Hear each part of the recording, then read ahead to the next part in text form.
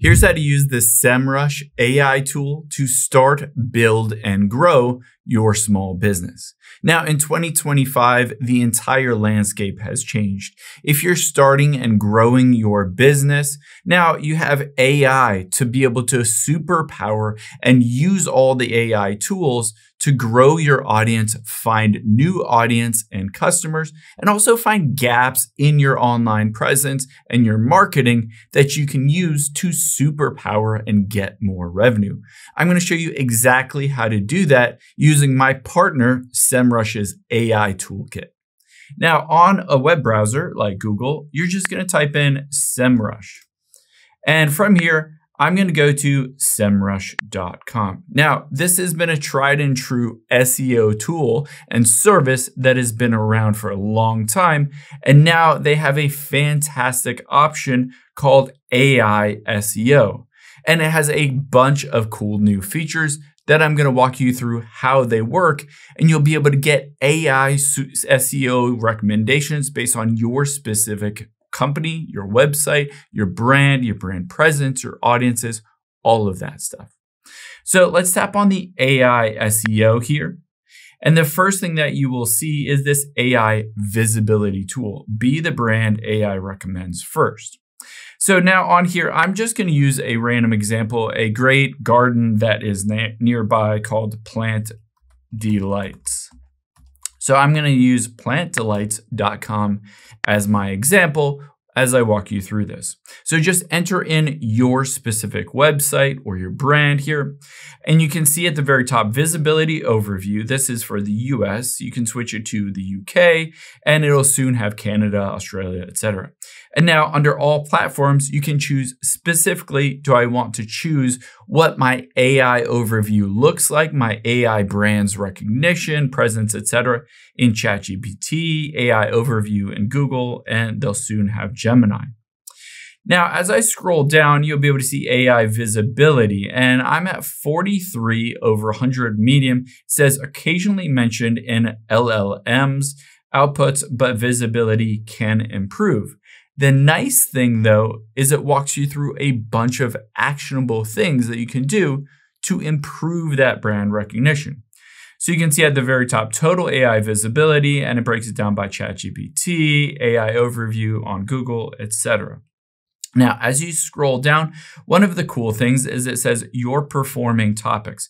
So you can see various topics that you perform very well for, in this case for Plant Delights.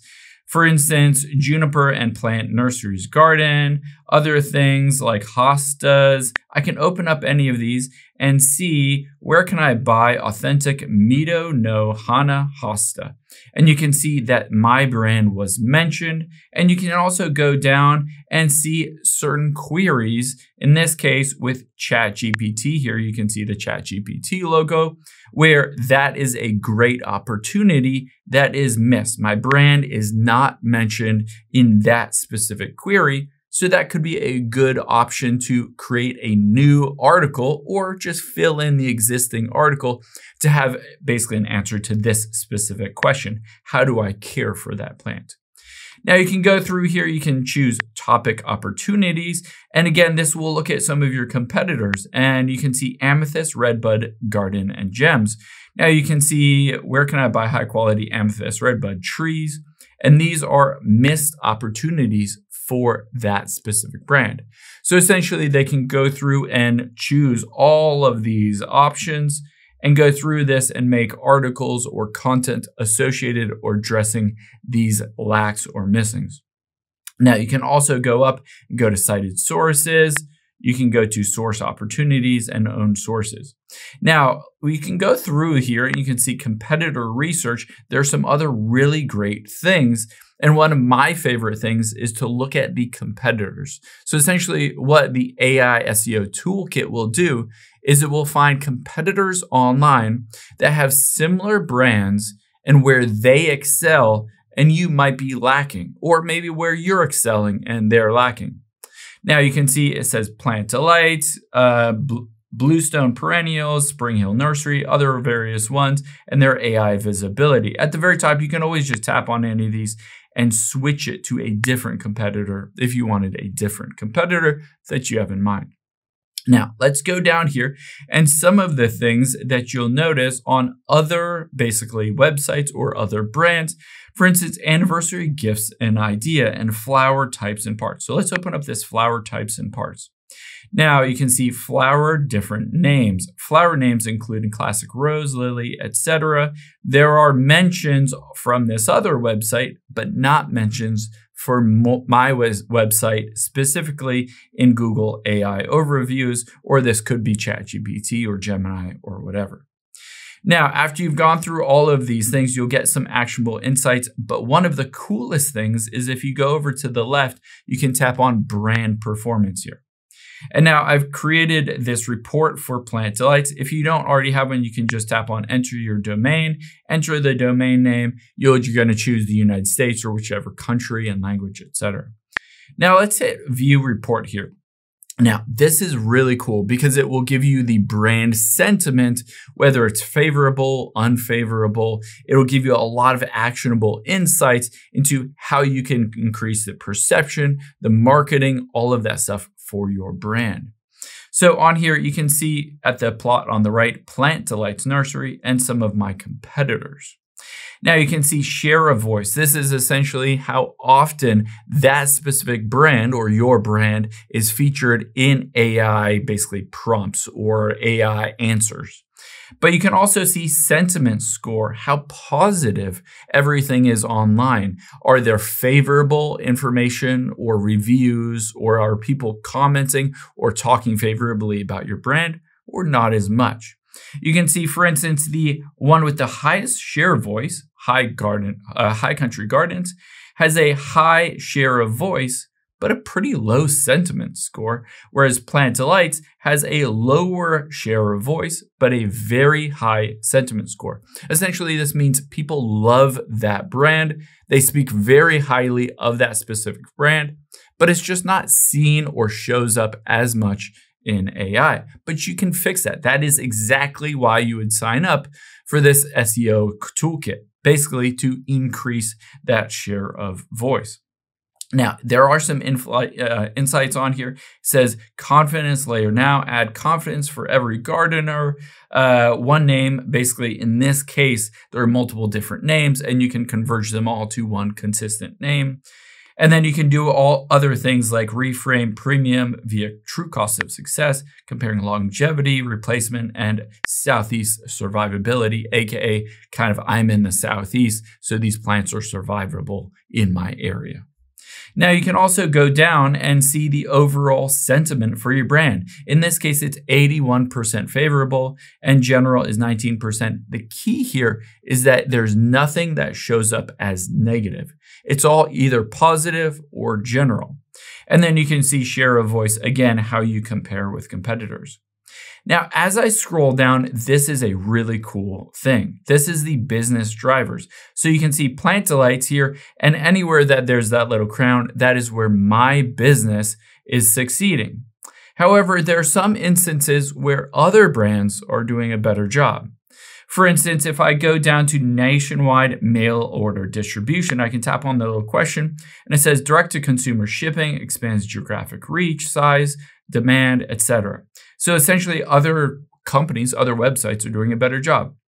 Other things like climate and conditioning filtering, robust zone, heat, humidity, and soil moisture, where you can filter for those so that you get the exact plant that will match your specific climate. So essentially this is saying, hey, you might want to add more nationwide distribution for your plants, and you might also want to add some kind of filtering so that you can really narrow it down to that specific climate and zone. Really actionable insights for that specific brand. And then also curated collections and kits. Pre-planned gardens, basically for, novices or first-time users. Basically, this could be your first rose garden kit, where it has a number of different rose garden plants and maybe some other matching plants that would go well in a rose garden, something like that. Whereas other companies do this really well, Planet Delights doesn't really do that. Now, let's also go down to perception at the left-hand side. And then you can see the general perception. Again, for Planet Delights, it is quite high, a really high perception here. The favorability is really high compared to a lot of the competitors. And if I scroll down, it'll say some of the reasons why there are basically favorable reviews of this brand. Exceptional, rare, unusual perennial selection and collector plants, etc. But really interesting here is areas for improvement.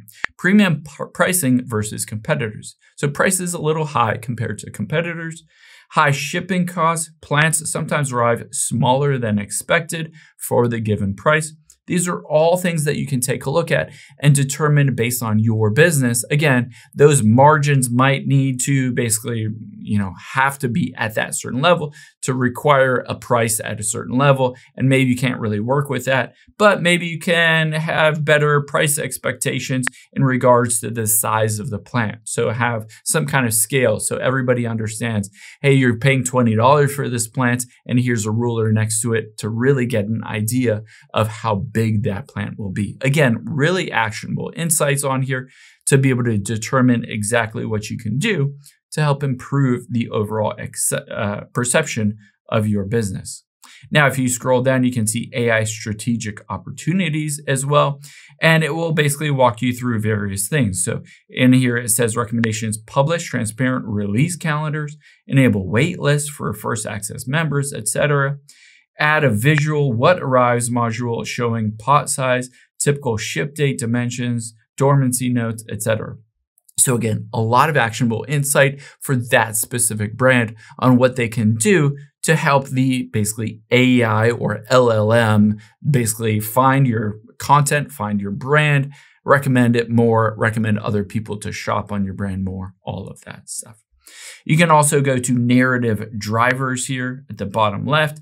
And again, go through here and at the very bottom, it's a really cool thing at the very bottom, I find, where gardeners find wide selection of rare and unusual plants. On here, you can see where Plant Delights is basically highlighted. Here, Plant Delights Nursery based in North Carolina. However, you can find some instances where your competitors are also mentioned. Or you can find and filter down to where only your competitors are mentioned in specific prompts. These are prompts, essentially, if you open it up, these are prompts for, again, ChatGPT, Google AI Overviews, and soon Google Gemini as well. And then finally, you can go over to questions at the left-hand side. And then basically you can pop up with a variety of different recommendations for questions and the question intent. So it says query intent distribution. So in most instances, when you show up or this brand shows up, there's a purchase intent, which is great. People are searching for things because they want to buy something, and you're in a great position for your brand to fulfill that and make a sale. But you can also see researches number 2. So people are going there just to find out more information. And if you scroll down here, you can find certain things like product differentiators and brand info. Basically, it has your research, comparison, education, various information that you can have to educate your customers, in addition to focusing on where they are purchasing and have purchasing intent. For instance, where can I buy exotic perennials suitable for the Southeast US climate? Okay, you can solve that issue and sell them something. Whereas in other instances, there might be things that people are just searching for information, but they're not specifically ready to buy something yet.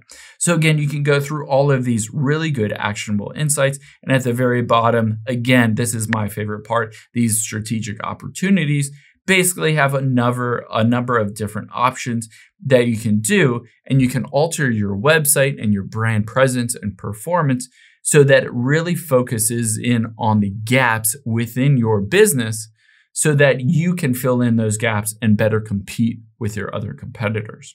Now, you do have other options, like you can do a site audit, prompt tracking, content creation, and they have new things like growth actions that are coming soon. So they're constantly building this out and adding new great features.